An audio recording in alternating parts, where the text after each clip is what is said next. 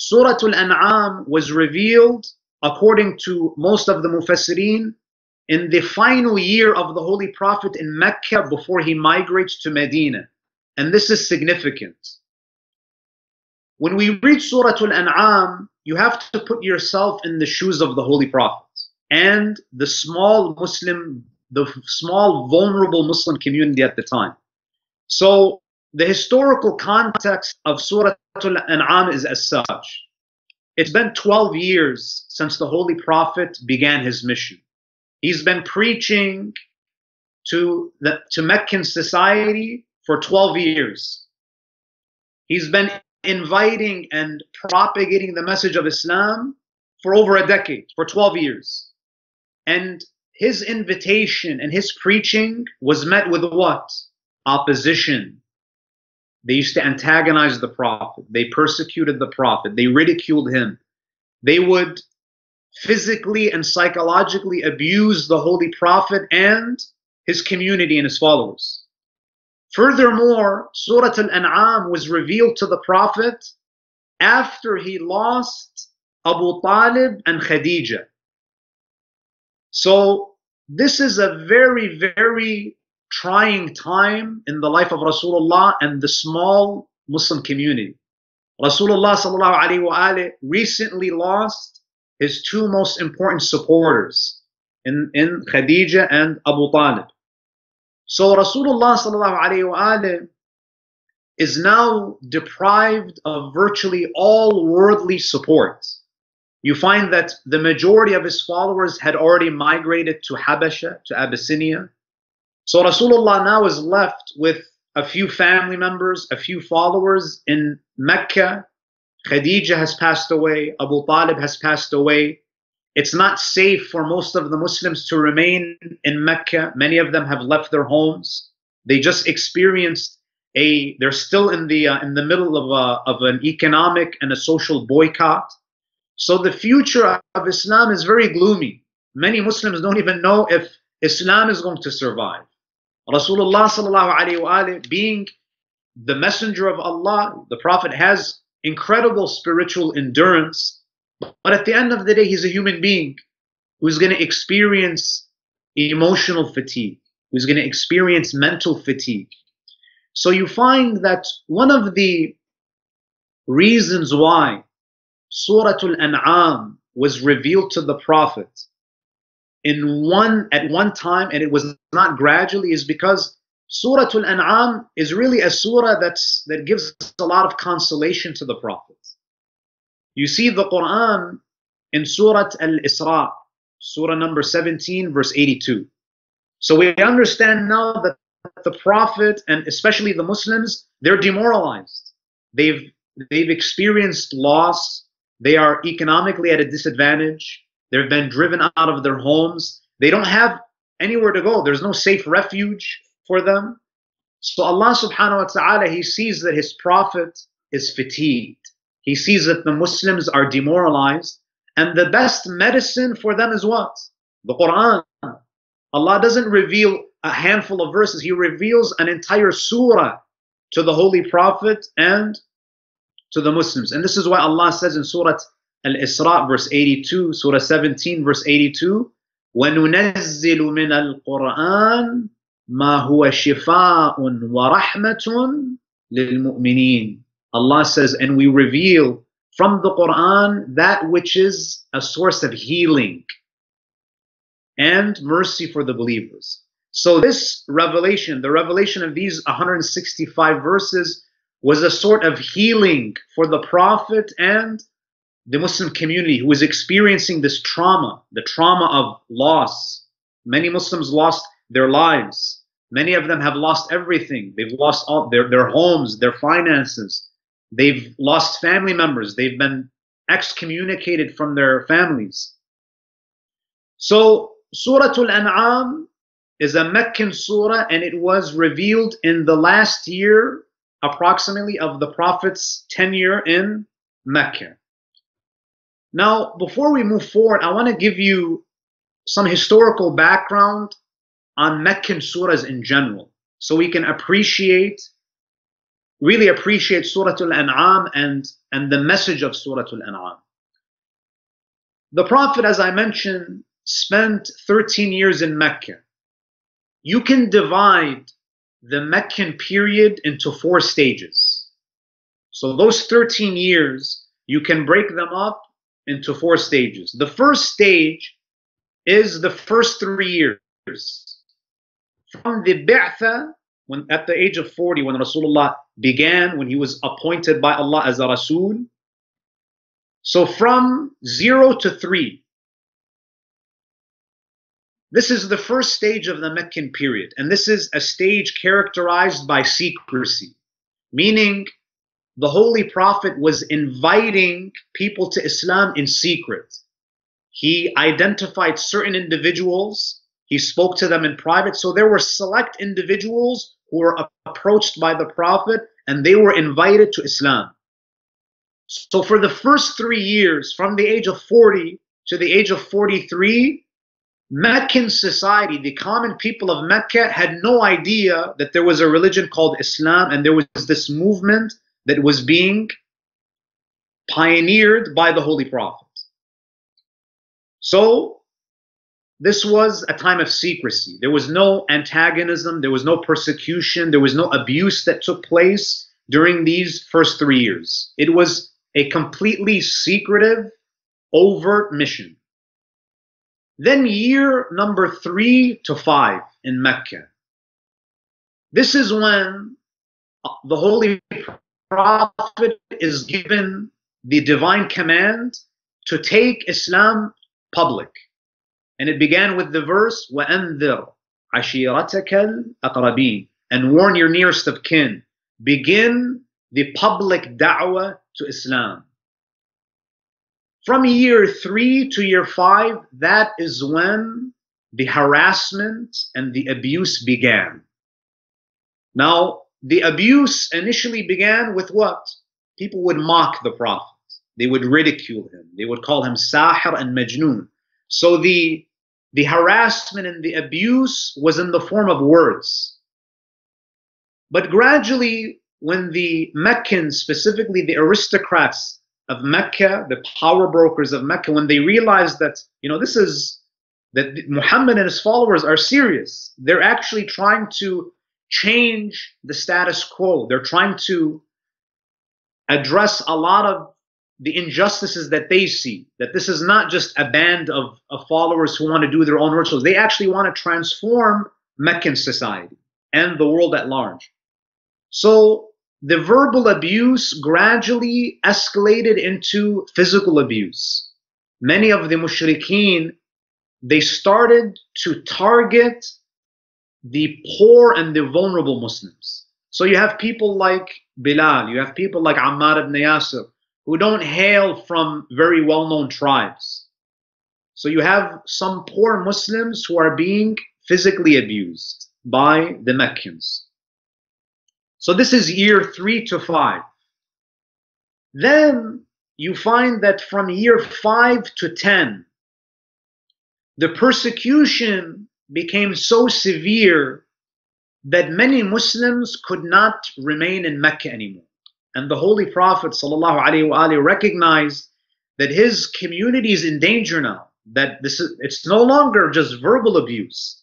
There are Muslims who are getting physically assaulted on a daily basis. Today we speak about Islamophobia. Islamophobia began in Mecca. You and I, we might be verbally abused, but for the most part, most of us are not going to be physically assaulted. There are cases where that does happen, but during year 5 through 10 in Mecca, this was the norm for Muslims to actually be physically assaulted. So the majority of the Prophet's followers, the Muslim community, the Prophet sent them on a migration. They had to migrate to Abyssinia and perhaps other places. And this is when those who remained behind, the Prophet's family members who accepted Islam, there was a social and an economic boycott that was imposed on the Prophet and on the members of Bani Hashim and other close companions. Now, you have to understand, brothers and sisters, that Rasulullah sallallahu alayhi wa alayhi, even though the Prophet, on rare occasions, he was physically abused, but the Prophet was suffering tremendously when he saw the likes of Bilal, when he saw the likes of Ammar ibn Yasir being tortured. It's because the Holy Prophet truly felt pain when he saw his followers suffering. In fact, if you look at Surah At-Tawbah, verse number 128, Allah subhanahu wa ta'ala shares with us the degree of compassion and concern that the Prophet had for his followers, for Muslims. Allah says, لَقَدْ جَاءَكُمْ رَسُولٌ مِّنْ أَنفُسِكُمْ. Allah says, indeed there has come to you a messenger from among you. This is a man who grew up in Mecca, who understands the cultural nuances. He's not an outsider who's coming in to guide you. He grew up in Mecca. He understands the nuances and all of the challenges of Mecca. Azizun alayhi ma anittum. The Quran is saying that the Prophet, Allah is telling us, that the Prophet suffers when he sees you suffer. When he sees other Muslims being tortured or abused, it's not that he's the leader and he doesn't care what's happening to his followers as long as he's protected.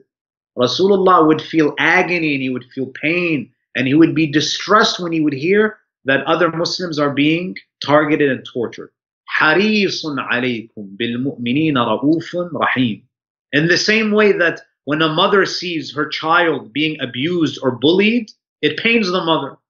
Rasulullah had the compassion of a mother, and even more than that when it came to the community of the believers.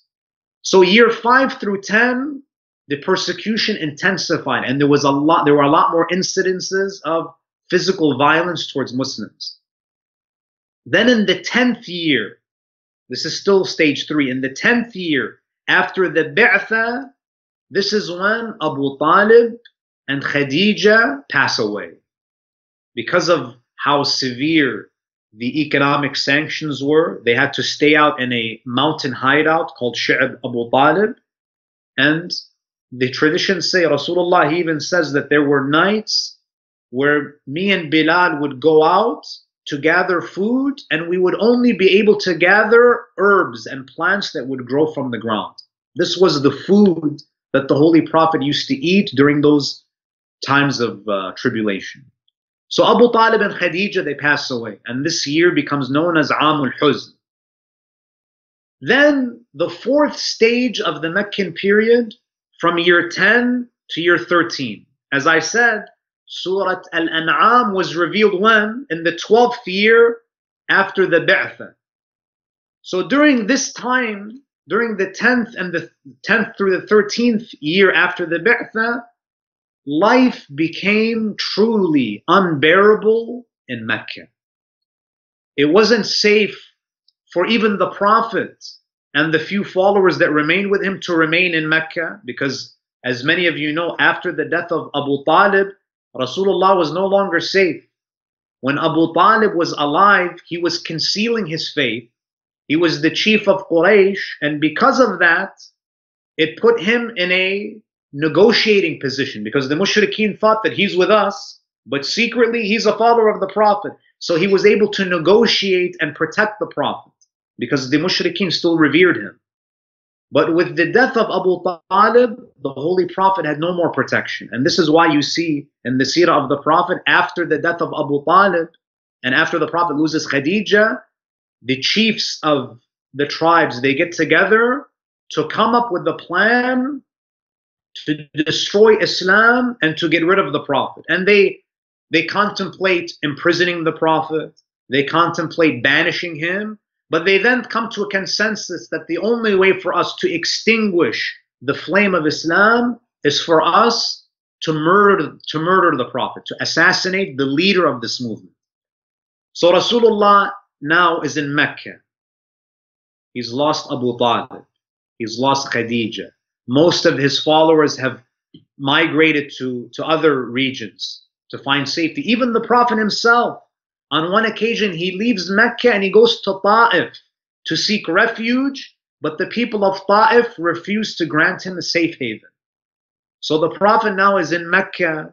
He has no worldly support. His followers are vulnerable. They're being persecuted. He's not safe in Mecca, and he has nowhere else to go. No one will grant him asylum. It was at this point when the Prophet and the Muslims were at an all-time low, when morale was very low, when the future of Islam looked very gloomy and bleak, Allah subhanahu wa ta'ala reveals Surah An'aam to the Holy Prophet. So it's important for us to understand the state of the Prophet and the state of the Muslim community at the time. So Surah An'aam is not being revealed in Medina, where Muslims have wealth, they have a government, they have military, they have alliances. No, this is the all-time low for the Muslim community during the Meccan period. Now, some of the main topics that are covered in this surah, I've listed some of the main topics, and they come out to 7 topics, and they're not in order. When we go through Surah An'aam, you'll find that almost all of the verses are related to at least one or more of the topics that I'm going to share with you. So topic 1, so these are the main topics or the themes of Surah An'aam. Number 1, throughout Surah An'aam, you'll find that there is a strong refutation of shirk. Allah subhanahu wa ta'ala, throughout Surah Al-An'am, He proves the illogical nature of polytheism, of shirk, and how detrimental shirk is to the development of the human being. Because after all, man is seeking what in this life? He's seeking this internal peace. We're all chasing after what? Happiness, this internal state of tranquility. So refutation of shirk and an invitation to tawheed. And as we will come to understand when we study this surah, tawheed is not just an idea. Tawheed is actually an external reality. Tawheed is much more profound than to say that there's only one God. Secondly, the second topic in Surah Al-An'am is the elucidation of the doctrine of life after death.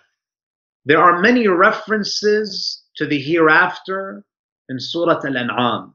And again, the reason why is because the primary audience is who? The Meccans, the mushrikeen. And in fact, the Meccans, the mushrikeen, the majority of the polytheists had no belief in a life after death. In fact, in Surah Al-An'am, in verse 29, Allah subhanahu wa ta'ala shares with us some of the things that the polytheists, the pagans of Mecca, used to say when the issue of life after death would be brought up. In verse 29 of Surah Al-An'am, Allah says what? وَقَالُوا إِنْ هِيَ إِلَّا حَيَاتُنَا الدُّنْيَا وَمَا نَحْنُ بِمَبْعُوثِينَ. The mushrikeen of Mecca, they would say, there is nothing except this worldly life. And indeed, we will not be resurrected. There is no qiyamah, there's no life after death. The only thing that exists is this life. We live 50, 60, 70, 80 years. We enjoy this life and we die and we become non-existent. Number 3, in Surah Al-An'am, there is a discussion about some of the prevalent superstitious beliefs of the pagans. In fact, Surah Al-An'am takes its name from verses 136, 138, and 139 of the surah, where many of the pagans had this belief that they would place certain dietary restrictions on themselves. They would say that this part of the cattle is permissible to eat. Women are not allowed to eat this part of the cattle. So if you look at those verses, there are many superstitious beliefs that the mushrikeen had about the lawfulness or the unlawfulness of the consumption of cattle meat. And this is why this surah takes its name from these verses, Surah Al-An'am. Number 4 is, there is a beautiful foreshadowing in Surah Al-An'am. As I mentioned, the Muslim community doesn't even know if this religion is going to survive. But in Surah Al-An'am, Allah subhanahu wa ta'ala highlights some fundamental moral principles for building an ideal Islamic community, an Islamic society. So it's as though Allah is foreshadowing that now you're worried about your survival. I'm going to give you fundamental principles for you to build a society. And Allah subhanahu wa ta'ala does this to kind of hint to them that there is light at the end of the tunnel. This is only a temporary setback. Very soon you'll be in a position where you're going to be establishing an ideal Islamic community. Number 5, the 5th topic in Surah Al-An'am, there are answers that Allah subhanahu wa ta'ala gives to the objections and the criticisms of the mushrikeen towards the Prophet's character and his mission. So there are certain criticisms, there's mockery, there's ridicule that takes place, and Allah subhanahu wa ta'ala answers and He replies to a lot of their criticisms and their objections and their taunting. Number 6, in many verses of Surah Al-An'am, Allah subhanahu wa ta'ala consoles the believers. He reminds them that victory will always be with the believers, that in the end, haqq will always prevail over batil. Even if it looks that batil has a leg up, this is only temporary. You see, when you study Western literature, you find that almost all Western literature is very tragic. If you read Shakespeare, if you read even Greek literature, they're all tragedies. Everyone dies at the end. But in the Quran, you find the beauty of the Quran is that the Quran teaches us that in the end, there's no tragedy. The pious, the righteous will always prevail. They are the ones who will triumph. وَالْعَاقِبَةُ لِلْمُتَّقِينَ. This is the worldview of the mu'min. There's no tragedy. That in the end, the believers will be victorious. And then finally, in Surah Al-An'am, there are stern warnings and threats that Allah subhanahu wa ta'ala directs towards those who are standing in the way of the Holy Prophet and in the spreading of this religion that is essentially which is essentially aimed at giving life to the human being. Because all of us are biologically alive, but the Quran aims to give us true spiritual life in this world. Now, when you open up any tafsir of the Quran, there's usually a few ahadith from the Ahlul Bayt that speak about the merit, the fadila of the surah that we're about to study or about to recite. There's a hadith from Imam Ja'far al-Sadiq salawatullahi alayhi, where the Imam alayhi salam, he says, Inna Surat Al-An'am nazalat jumlatan wahida. We've already alluded to this. The Imam alayhi salam says, Surat Al-An'am was revealed at one time. It was revealed to the Prophet in one night, in one setting. And the Holy Prophet actually dictated the entire surah to some of the scribes among his companions, and the surah was recorded the very night that it was revealed. And then the Imam says something interesting. He says, Inna Surat Al-An'am nazalat jumlatan wahida wa shayya'aha sab'una alfa malakin hina unzilat ala Rasulillah. The Imam alayhi salam, he says that Surat Al-An'am was revealed to the Prophet at one time, and Surah Al-An'am was delivered to the Prophet, and it was escorted to the Prophet along with 70,000 angels. So you find that this surah has a sort of prestige. You know, when you see a very important individual, a government official, they usually have an entourage with them. You find that Surah Al-An'am is revealed to the Prophet in this way, and Allah wants to highlight to us the grandeur and the prestige and the importance of this surah by delivering the surah to the Prophet in this majestic way. Most of the surahs of the Quran, it's only Jibreel revealing it to the Prophet. But Surah Al-An'am, it's Jibreel along with 70,000 angels who are delivering this surah to the Holy Prophet. And then the Imam says, فَعَظِّمُوهَا وَبَجِّلُوهَا. The Imam says, when you understand that this surah was revealed at once and it was delivered to the Prophet with the company of 70,000 angels, the Imam says, so revere this surah, hold it in high regard. فَإِنَّ اسْمَ اللَّهِ عَزَّ وَجَلْ فِيهَا فِي 70 مَوْضِعًا. That Surah Al-An'am contains the name of Allah in 70 places. The name of Allah is mentioned in 70 instances within the surah. وَلَوْ يَعْلَمُ النَّاسُ مَا فِي قِرَاءَتِهَا مَا تَرَكُوهَا. The Imam, salamullahi alayhi, he says if people understood the benefit within this surah, they would never abandon it. The reason why we don't take it seriously, we neglect the Quran, we make it secondary in our lives, is because we don't see the benefit in it. We haven't understood the value of it. So with that said, we'll begin inshallah with the first ayah. And I promise inshallah I'll try to move more quickly, but just for the sake of understanding the historical context of the surah, I'll try to cover maybe 2 verses in this session. Inshallah, in the upcoming sessions, I'll do my best to move a little bit more quickly. So we take the first ayah. Alhamdulillahi alladhi khalaqa as-samawati wal-ard wa ja'ala adh-dhulumati wan-nur ثم الذين كفروا بربهم يعدلون. I want to break up this first ayah into 3 parts. We take the first part of the ayah.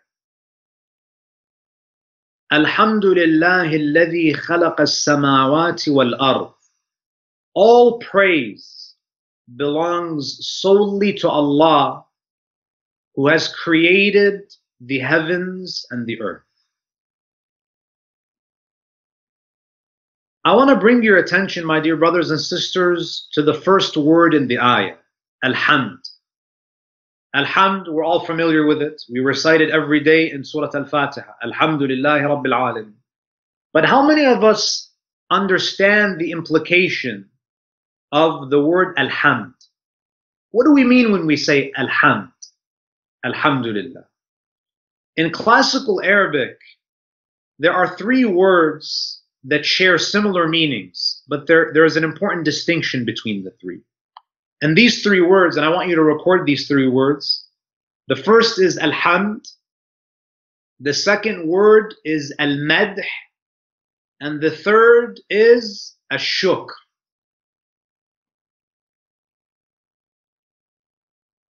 The word al-madh also means praise.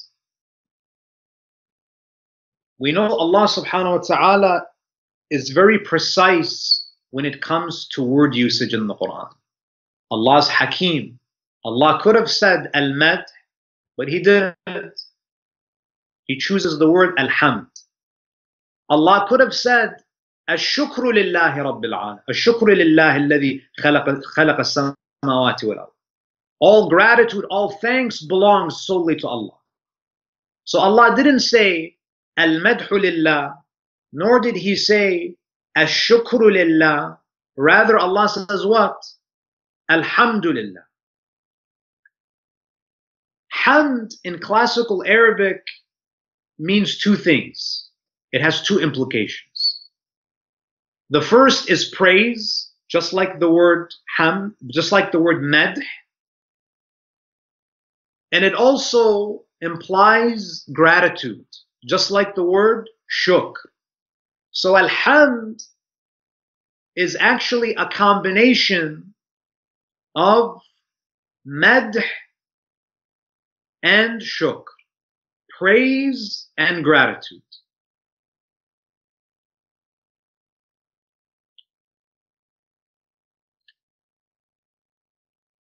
I said the word madh means what? The word madh means what? Praise, right? The word madh means praise. When you praise something, in the Arabic language, the word madh can be used to praise something, a person or an object, but it doesn't necessitate that you show gratitude to that thing. So for example, in the Arabic language, I can I could say, مدح الرجل السيارة. The man praised the car. He's appreciating the beauty of the car, right? But is he expressing gratitude to the car? No. He's appreciating, he's praising the beauty of the vehicle. Now, so it doesn't necessitate gratitude. Madh can also be directed to inanimate objects, just like with the example of the car. So when you do madh, it doesn't necessarily mean that you're expressing gratitude. It doesn't even necessarily mean that you like the object of your praise. We have many examples in history where a slave stands up and he does madh of the malik. He praises the king, but he doesn't like the king. The king is a zalim, but it's still called madh, even though, because it's praise. At the end of the day, there's no element of love or gratitude that has to be there. So, madh is a word that means praise, and it doesn't necessitate gratitude.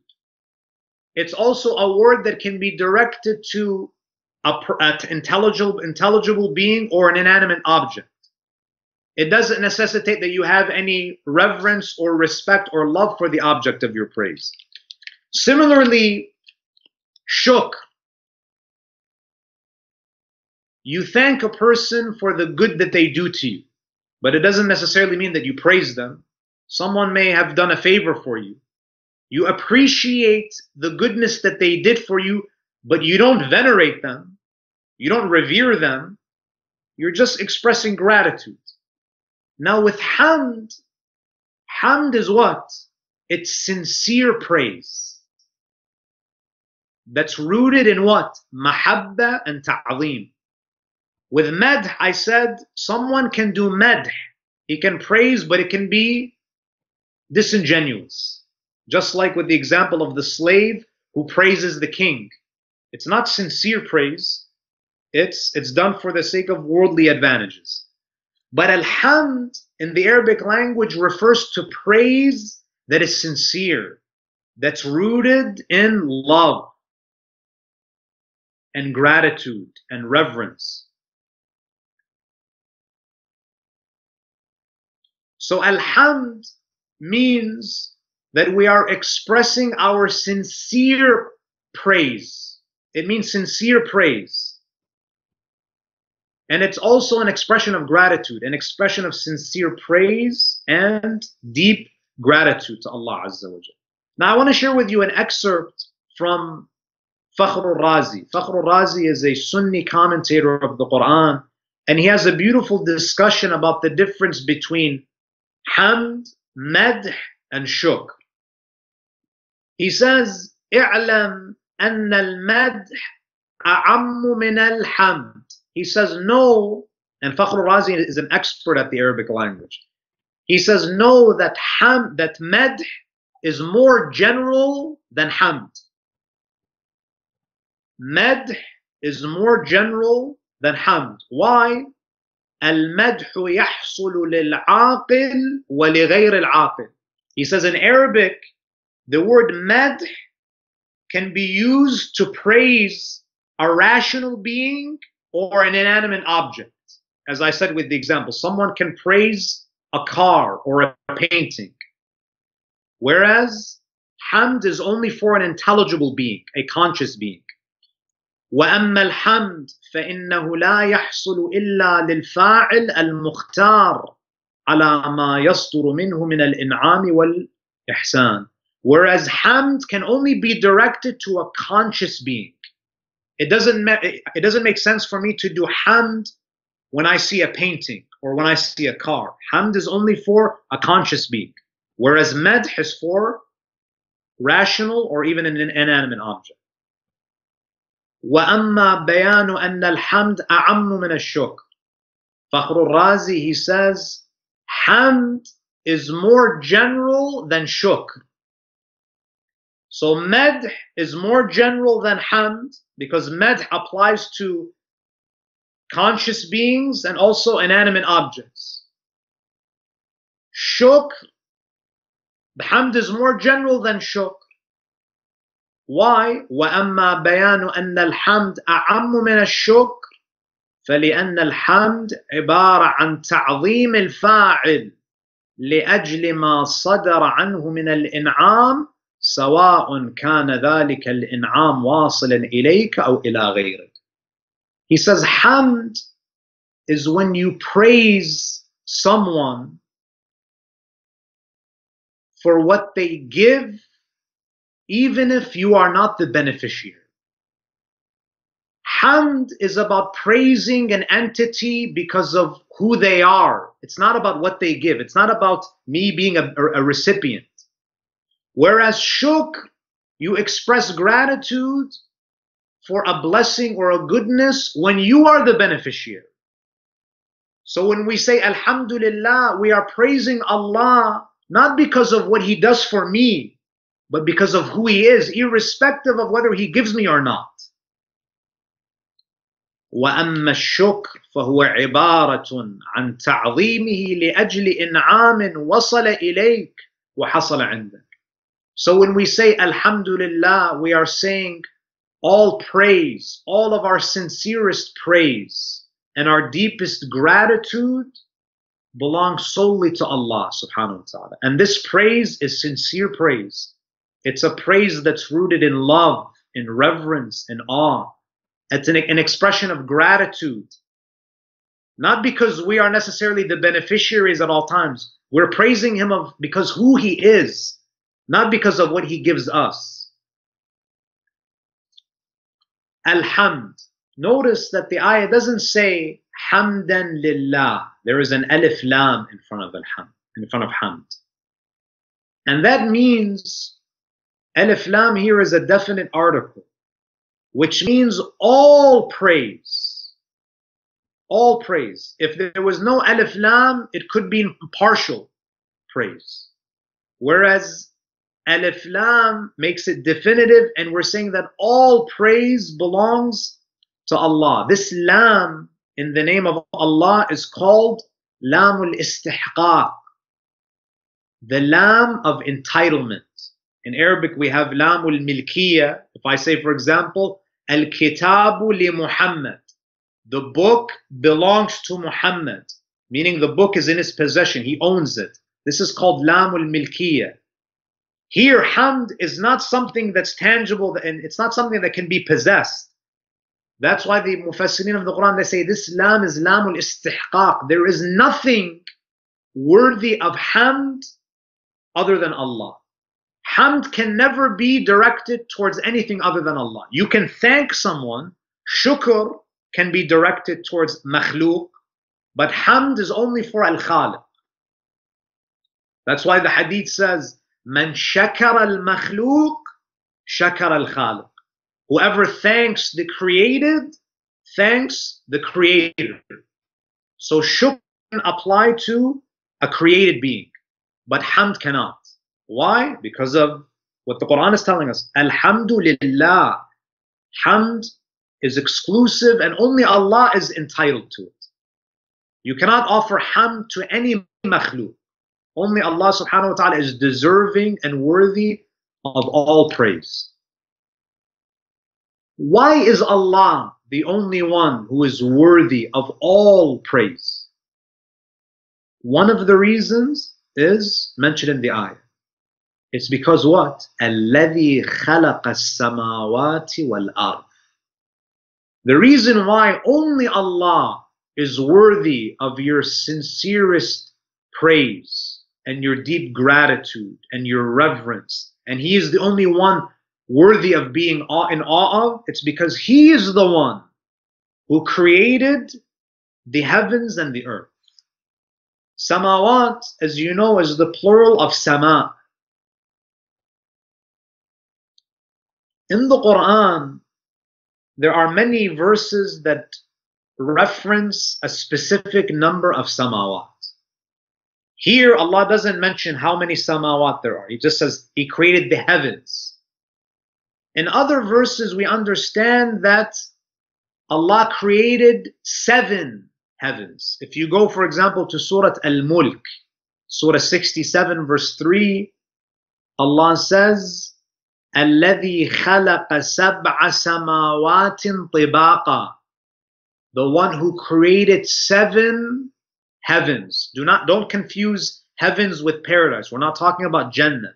We're talking about the skies, the heavens. To understand how vast as-samawat truly is, go to Surah Safat, Surah 37, verse 6, where Allah puts the vastness of as-samawat in perspective for you and I. What does He say? Surah 37, verse 6, Surah Safat, verse 6. Allah says what?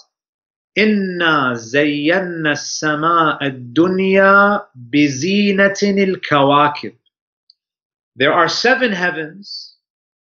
Allah says, we decorated the lowest heaven with stars and planets.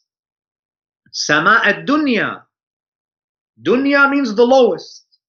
There are 6 heavens above it that are beyond, that are imperceptible to us. The lowest heaven is decorated with stars and planets. I want to share with you a statement from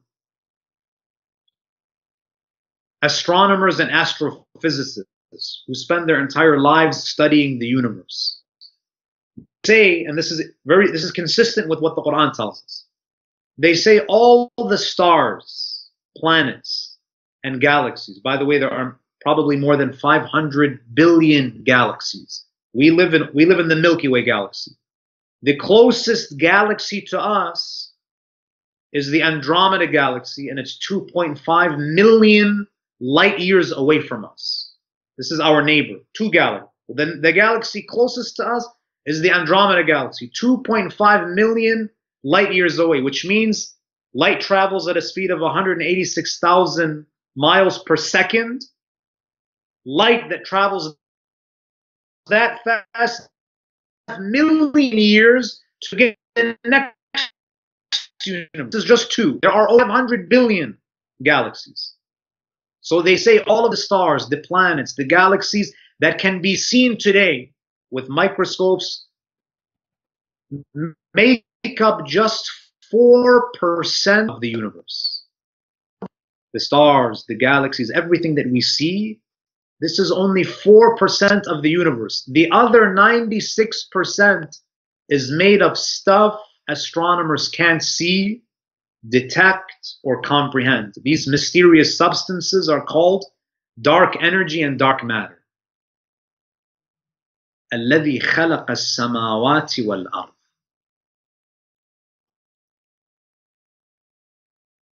When you look at this verse, would you say that the earth is within the heavens? Yes. Ard is part of samawat. Because Allah says, وَإِنَّا زَيَّنَّا السَّمَاءَ الدُّنْيَا بِزِينَةٍ الْكَوَاكِبِ. The earth is part of a samawat. So why did Allah single out al-ard and mention it after He mentioned as-samawat? This is like, for example, an architect saying that I designed the house and the kitchen. Well, the kitchen is part of the house. Why did you mention the kitchen? They may do this. Why? Because maybe there's something very unique about the kitchen that He singled it out. Allah subhanahu wa ta'ala in this ayah, He says, I created the heavens and the earth. Even though the earth is part of a samawat, He mentions it specifically and on its own. Why? Because He has placed His Khalifa on earth. So this earth, even though it's small and it's insignificant with respect to size when it comes to the other stars and other planets, Allah says this ard is special to me. It's significant to me because it houses ashraful makhluqat, my crowning creation. My most dignified creation dwells on this small planet, and therefore Allah subhanahu wa ta'ala honors it and mentions it specifically. So this is the first part of the ayah. The second part is وَجَعَلَ الظُّلُمَاتِ وَالنُّورِ, and he made and he appointed darknesses and light. Some of the mufassirin of the Quran, like Sheikh Al-Tabrasi in Majma' al-Bayan, he says this is a reference to the creation of day and night. That Allah, He mentions the earth, and Allah has created this vast universe, but He has not neglected this small planet. He has created a system whereby there is day and night. There is light and darkness in order for this planet to allow for life to flourish on it. If there was constant day, almost all life would cease to exist on earth. So this alternation of day and night, light and darkness, is essential for the survival of living species on this earth. It's also possible, brothers and sisters, that this dhulumat and nur that's mentioned in this ayah is not talking about physical light. Allah subhanahu wa ta'ala is talking about a reality that is beyond this physical world. This is metaphysical light and darkness. Because you find that Allah, when He mentions darkness, He mentions the plural form. Allah didn't say وَجَعَلَ الظُّلْمَةَ وَالنُّورِ. He mentions the plural form of darkness, ظُلُمَات. And when He mentions nur, He doesn't say وَجَعَلَ الظُّلُمَاتِ وَالْأَنْوَارِ. Nur is what? Singular. Dhulumat is plural. And whenever Allah does this in the Quran, Allah is not talking about physical light. For example, if you go to Surah Al-Baqarah, verse 257, what does Allah say? Allahu waliyul ladhina aman. Allah is the guardian of the believers. He has wilaya over us. One aspect of His guardianship is that He guides us. يُخْرِجُهُمْ مِنَ الظُّلُمَاتِ إِلَى النُّورِ. Does this mean Allah takes us from physical darkness into physical light? No. Allah's talking about guidance. He's speaking about the nur and the dhulumat that is perceived in alamul malakut. There's a very famous Muslim philosopher by the name of Shihabuddin as-Sahrawardi. Many of you who have studied Islamic philosophy, maybe his name is familiar to you. He is known as Shaykh al-Ishraq. He is the founder of the Illuminationist sect of Islamic philosophy. He has a theory where he says that everything in creation possesses a degree of light. In this worldly life, you cannot perceive it, but everything is made up of nur. And for those of you who go to high school or university, if you take quantum physics, not Newtonian physics, quantum physics, physicists have discovered that if you break anything down to its purest form, everything is energy, everything is light. Everything, even something that doesn't have light, there is light there, but you just can't perceive it. Everything in creation, if you break it down to its simplest form, it's all energy. So Shihabuddin as-Sahrawardi, he argues that everything has light. There are some entities that have a fixed degree of light. For example, the earth. The earth is not going to increase its nur or decrease it because it's not under trial. The sun, the moon, all of these inanimate objects, they are given a specific degree of nur and it's fixed. It doesn't change. The only beings that can increase their nur or decrease their nur are human beings and jinn. We're the only ones. When we're born with the light of our fitrah. We can add nur to the light of our fitrah through amal salih, through having the right aqeedah, or we can diminish nur. We can diminish the light by committing sins. That's why Rasulullah says, for example, Salatul Layl Nur. Salatul Layl is the source of nur. Reciting the Quran to the heart. So all of these a'mal salihah, they increase the dhulumat in the plural form and nur in the singular form. The ulama of tafsir, they say because haqq is always singular and batil always comes in different forms. There's only one way for you to get exposure to light, and that is to remove the barriers. But there are many ways that you can block yourself from receiving light.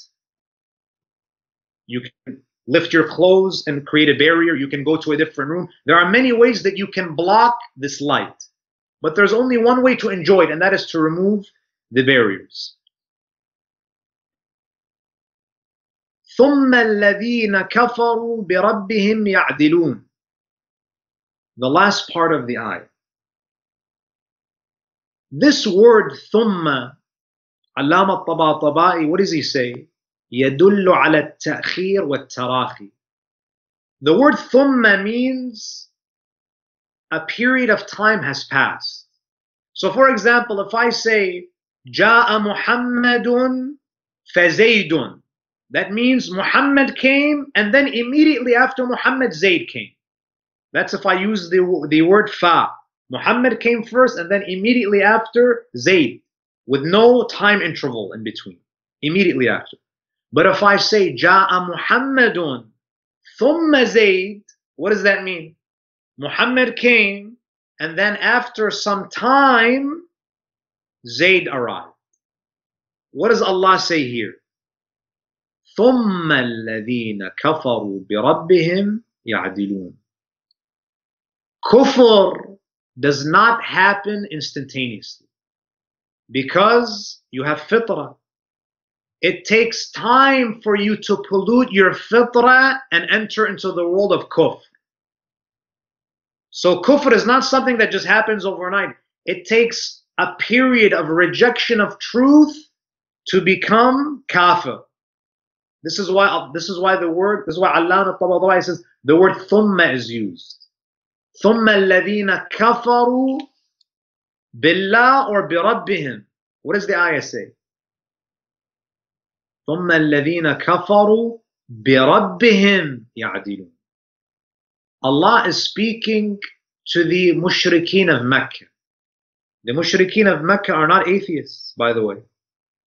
If you go to Surah Luqman, verse 25, Allah is speaking to an audience who believes in Him. They believe that Allah created the universe. If you look at verse 25 from Surah Luqman, Allah tells the Prophet, ask the mushrikeen, وَلَئِن سَأَلْتَهُمْ, O Muhammad, if you ask them, مَنْ خَلَقَ السَّمَاوَاتِ وَالْأَرْضِ, if you ask the pagans, who created the heavens and the earth, لَيَقُولُنَّ اللَّهِ, without a doubt they will say Allah created the heavens and the earth. So what's the problem with the mushrikeen? The mushrikeen believed Allah creates and then He steps back, and the idols, they manage the affairs of the universe. That Allah is the type of Lord who creates and He doesn't interact with His creation. He doesn't engage with His creation. So their kufr is in what aspect of Tawheed? So they believe in Allah's khaliqiyya, but they reject what? His rububiyyah. ثُمَّ الَّذِينَ كَفَرُوا بِرَبِّهِمْ. They recognize that Allah is the creator of the universe, but they don't recognize that Allah is the caretaker and the maintainer of the universe. That's why if they want rain, they go to the idol.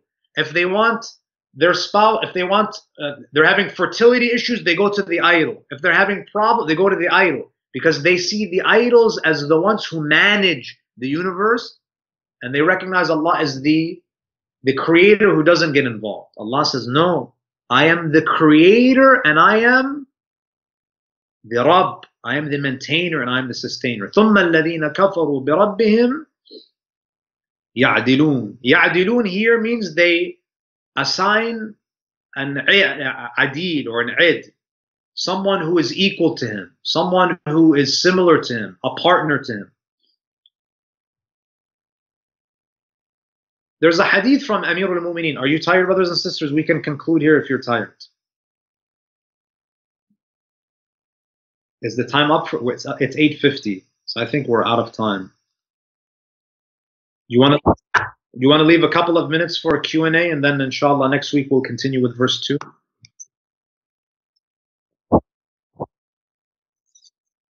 Okay. Ya'dilun means that these shirkeen, and in fact, let me share with you the following tradition from Amir al-Mu'mineen. So I broke up this ayah into 3 parts for a reason. Alhamdulillah alladhi khalaqa as-samawati wal-ard, part 1. وَجَعَلَ الظُّلُمَاتِ وَالنُّورِ, part 2. ثُمَّ الَّذِينَ كَفَرُوا بِرَبِّهِمْ يَعْدِلُونَ, part 3. The riwayah from Amir al-Mu'mineen salawatullahi alayhi, where he says, وكان في هذه الآية رد على 3 أصناف. Amir al-Mu'mineen, he says this ayah is a refutation of 3 ideologies that existed in Arabia at the time. منهم لما قال 3 أصناف منهم لما قال الحمد لله الذي خلق السماوات والأرض. Amir al-Mu'mineen says the first part of the ayah, when Allah says Allah created the heavens and the earth, that was a refutation of what? فَكَانَ رَدًّا عَلَى الدَّهْرِيَّةِ الَّذِينَ قَالُوا إِنَّ الْأَشْيَاءَ لَا بَدْءَ لَهَا وَهِيَ دَائِمَةٌ. Imam says the first part of the ayah where Allah says He created, He brought the heavens and the earth into being, is a refutation of those who believed that the universe was eternal and it has no beginning. If you look at some of the materialist philosophers of the 18th century, there were many philosophers who believed that the universe had no beginning and it's going to have no end. It's eternal. But here Allah says the universe has a beginning. I brought it into being. I created it. And this is also consistent with modern science, because if you look at what astrophysicists say, they say the universe is about 15 to 20 billion years old. It actually has an age. It had a beginning. It didn't always exist. Then the Imam alayhi salam says, ثُمَّ قَالَ وَجَعَلَ الظُّلُمَاتِ وَالنُّورِ. And He made day and night. He made day and night. فَكَانَ رَدًّا عَلَى الثَّنَوِيَّةِ. There was an ideology where there was a belief that light had its own Lord and darkness had its own Lord. That there was a Lord of darkness and there is a Lord of light. Allah says, I am the Lord of both. The one who made darkness is the same one who made light. And then Amir al-Mu'mineen, he says, ثُمَّ قَالَ ثُمَّ الَّذِينَ كَفَرُوا بِرَبِّهِمْ يَعْدِلُونَ. And those who reject the lordship, the rububiyyah of Allah, they assign partners, they assign equals to Him. The Imam says, فَكَانَ رَدًّا عَلَى مُشْرِكِي الْعَرَبِ الَّذِينَ قَالُوا إِنَّ أَوْثَانَنَا آلِهَةٌ. That this was a refutation of the polytheists of Mecca who placed these idols at the same level of Allah as Allah subhanahu wa ta'ala. That Allah is the real provider, but they would go to these idols for their provisions and for their care and for their health and for their sustenance. We ask Allah Azza wa Jal to accept the little that we offer, to illuminate our hearts with the teachings of Muhammad wa Ali Muhammad. Wa akhiru da'wana and alhamdulillahi rabbil alameen wa sallallahu ala Muhammadin wa alihi al-tahirin.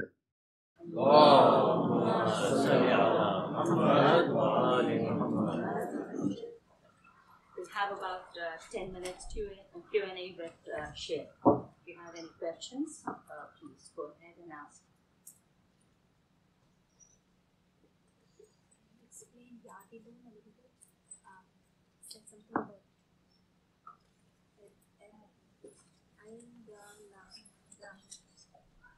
is similar. Ava, can you please explain Ya'dilun a little bit first?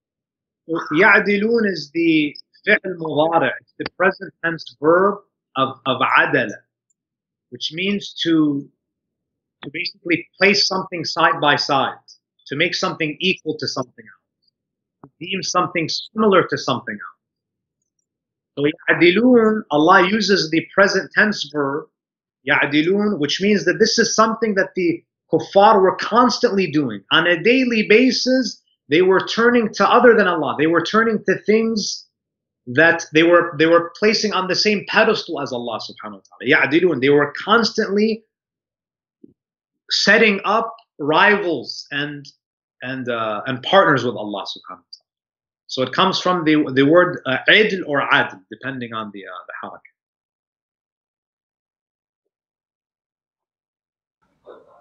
One clarification regarding the part where it says وَجَعَلَ الظُّلُمَاتِ وَالنُّورِ, that Allah created dhulumat and nur. So what's meant by Allah created dhulumat? It's an excellent question, and if you notice, there's a change in the verb. When Allah spoke about the heavens and the earth, He used the verb khalaqa. But when He speaks about dhulumat and nur, He doesn't say khalaqa. He says ja'ala. Yes? You see that? I've gone through all of the tafsirs. I have not found a satisfying answer, to be honest with you. Some say that one opinion is that khalaqa is for al-jawhar, which means khalaqa is for the essential aspects of a creation, while ja'ala is used for non-essential attributes. Again, they're very technical and there's no evidence for it. So I haven't seen a very convincing explanation as to why there is this switch from khalaqa to ja'al. Wallahu, even Allama Tabatabai, he doesn't have a definitive answer. But what's interesting is that we all know that darkness is not something that can be created, because darkness is essentially the absence of light. Right? So it wouldn't make sense for Allah subhanahu wa ta'ala to say that He created darkness. Allah subhanahu wa ta'ala created light, and darkness is the absence of light. But perhaps it could be a reference to the fact that if we assume that darkness and light are not physical, there is nothing that Allah created that is absolutely dark. For example, the furthest entity from Allah subhanahu wa ta'ala, Allah is Nurul Anwar. He is the absolute light. And the strongest created light is the light of Rasulullah sallallahu alaihi wasallam. He is the most illuminated being after Allah. He is the most illuminated created being. The furthest on the other side of the spectrum is who? Mr. Iblis, right? Iblis. He is the most darkened creation of Allah. But is he absolutely dark?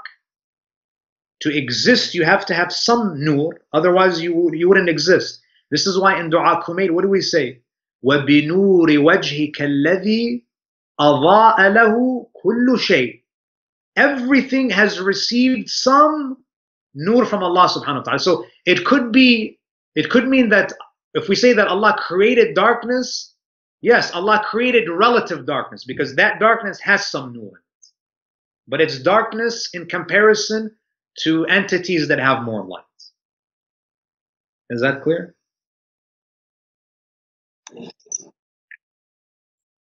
And we always have to, predicate these statements by saying Allahu A'lam. We could be wrong. We say maybe this is unless we have a authentic tradition from the Ahlul Bayt that support these views, we just have to say this is a possible opinion.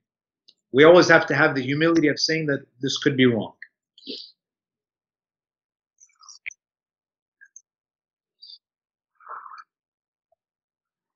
But do you know what's the literal meaning of ja'al? Waja'al in Arabic.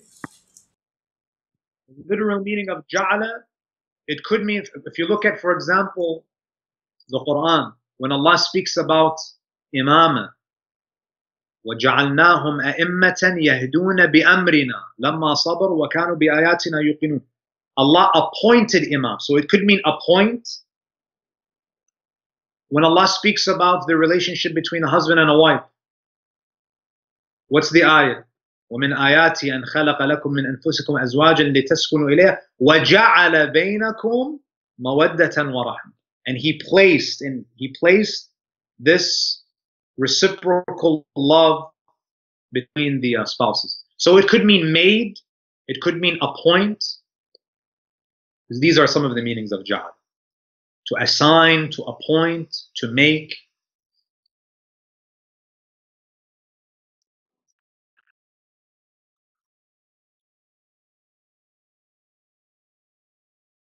Is khalaqa always comes as something that is created from nothing? Khalaqa is something that Allah creates from nothing, and ja'ala is something that was already existent and He placed it? Or is there a difference in the two? Fakhr al-Razi in his tafsir, this is his opinion. He says, khalaqa, when Allah says khalaqa, it means that He's creating something from nothing. But ja'ala means that He's creating something from another created being. This is one opinion. So when Allah speaks about, what's an example in the Quran? When Allah speaks about Adam alayhi salam, وَجَعَلَ مِنْهَا زَوْجَهَا, that she was created from according to some traditions, from a pre-existing material, from the tina of Adam alayhi salam. So this is one opinion, that ja'ala is used to refer to Allah creating something from an already existing material, whereas khalaqa is created from adam. And Allah knows best. I mean, you would have to look at all of the verses in the Quran to see if this is consistent, because all it takes is one example for it to be refuted. And one example that I can think of off the top of my head that would disprove Fakhr al-Razi is that when Isa alayhi salam makes the mold of the bird, he says, إِنِّي أَخْلُقُ لَكُم مِّنَ الطِّينِ كَهَيْئَةِ الطَّيْرِ. I am creating a bird from what? From this mud, from this clay. So Isa alayhi salam, he's creating a bird from already existing material. Why didn't he say ja'ala? So I would have to disagree with Fakhr al-Razi, because this is an example of a verse where khalaqa is used to bring something into being from already existing material.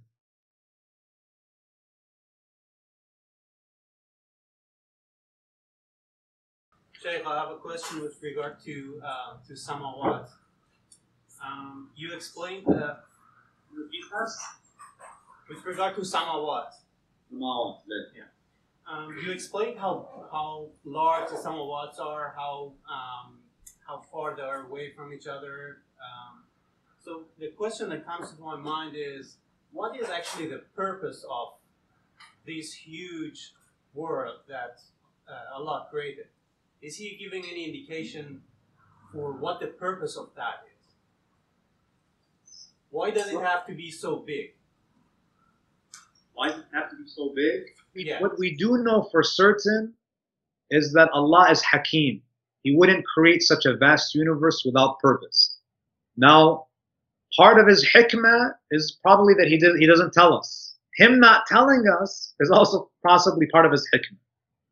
Allah hasn't revealed to us why the universe is so vast. One possible reason, and this is just me thinking off the top of my head, is to remind us, because human beings have a tendency to be very arrogant.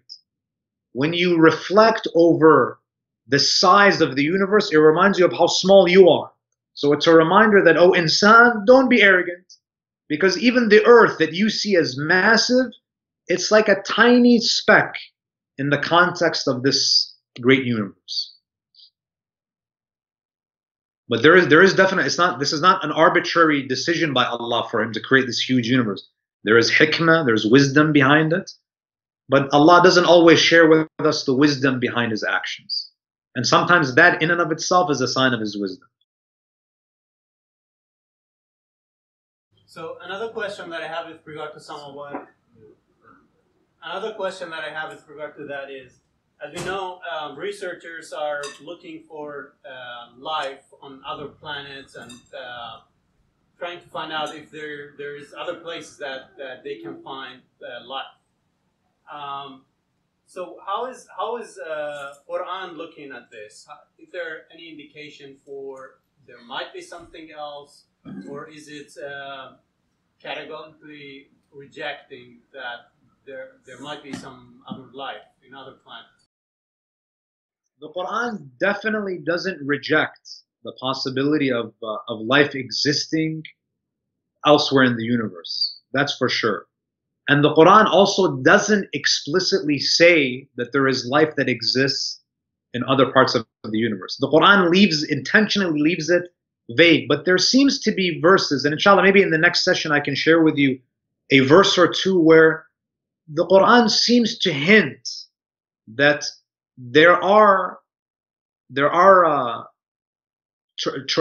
terrestrial forms that exist in other parts of the universe, and the word dabba is used to refer to the dabba living in the heavens and not just only on earth. I don't have the verse with me at hand, but inshallah I will definitely, if I'm reminded, inshallah in our next session I can share with you during the Q&A session. But you know, the Quran does mention, you know, al-aradun as-sab', the 7 earths, and the word 7 in Arabic doesn't necessarily mean literally 7. When Allah subhanahu wa ta'ala speaks of al-aradun as-sab', it could be a reference that there are many Earth-like planets throughout the universe. And to be an Earth-like planet means that it should sustain life. So there are subtle hints within the Quran that there is a strong possibility that there are living beings in other parts of the and the beauty of the Quran is that because the Quran is not a science book, and the aim of the Quran is not to address these scientific issues, the Quran is intentionally very vague and ambiguous when it comes to these issues. You're not going to find, you know, an unequivocal yes or no to these questions. There are subtle signs and hints for those who are searching for these answers. Because again, the audience of the Quran is not a group of scientists. That's why in the next verse, inshallah, in verse number 2, when Allah speaks about the creation of man, Allah doesn't speak about DNA. He doesn't use scientific jargon. He uses words that are understandable to someone who lives in the desert, to someone who is illiterate. Even the illiterate can understand the words that are being used. So Allah uses language that is common and understandable to the 7th century Arab and even those who come after. Because if Allah used scientific jargon, perhaps people will reject Quran because they don't understand these terms. Thank you very much, Sheikh. Thank you very much. Allahumma